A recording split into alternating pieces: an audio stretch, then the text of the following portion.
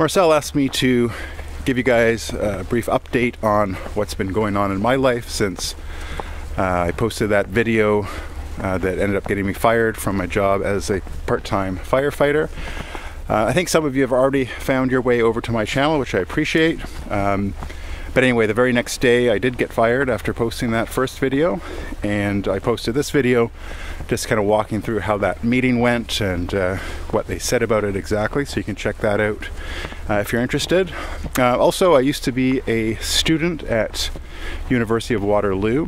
That's since been put on hold as like a lot of schools, or maybe all schools, I don't know, in Ontario. They required me to share my medical information with them in terms of my vaccine status, and I politely declined, and they said that I could no longer come to class. So I'm basically on hold as far as that's concerned. Not kicked out per se, but sort of on a hold, and I hope to be able to go back in the fall or maybe even the spring term, although I don't know how likely that is. Been to Ottawa a few times with my wife, and in one instance with two of my children. You may have seen some of this footage going around where this guy steals a flag from a 13-year-old girl.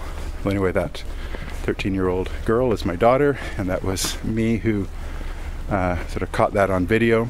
It's actually on the phone this morning with the Ottawa police, just going over some more details about that incident. So hopefully there will be pressing charges, although that part's still a little unclear, but I'll give updates on my channel as I hear more. So that's a little bit about what I've been up to.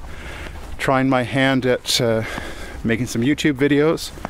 As you can see, I'm still fairly amateurish, but working on trying to hone my editing skills and getting slightly better audio and that kind of thing. So I appreciate the support you guys have shown me in the comments, and those of you who have visited my channel. It's called Peter Van Oordt.